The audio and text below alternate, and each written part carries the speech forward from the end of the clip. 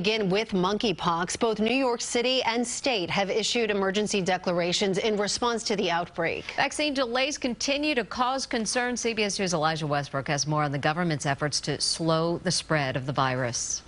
The numbers are troubling. More than 1,300 confirmed cases are being reported by the city.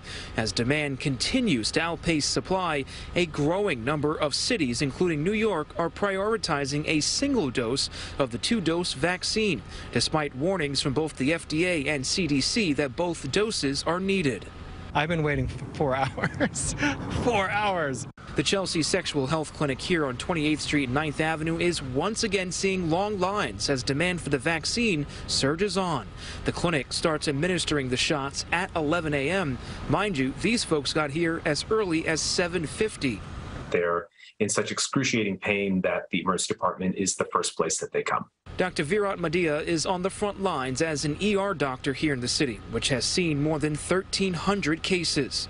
Patients that I'm seeing are suffering from pain, but then for weeks afterwards, and sometimes even longer than that. Yes, this is a public health emergency. This is something that we need to have all hands on deck. Governor Hochul and Mayor Adams declared the outbreak an emergency. Mayor Adams in a statement said, quote, "We estimate that approximately 150,000 New Yorkers may currently be at risk for monkeypox exposure."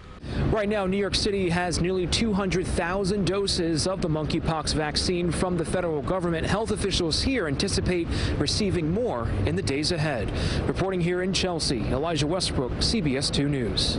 On our website, we have more information on the monkeypox outbreak, including how to identify symptoms, prevention tips, and how to get a vaccine. Just go to cbsnewyork.com.